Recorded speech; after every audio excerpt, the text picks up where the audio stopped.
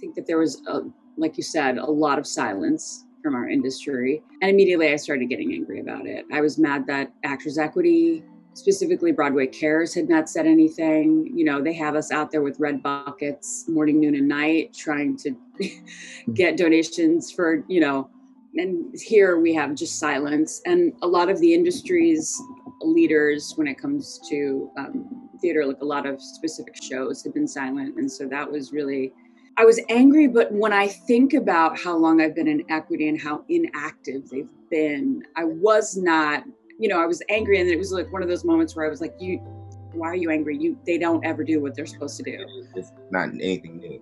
Right. So it was almost like I was more frustrated with myself for not doing more and assuming that they would somehow magically change and care about things.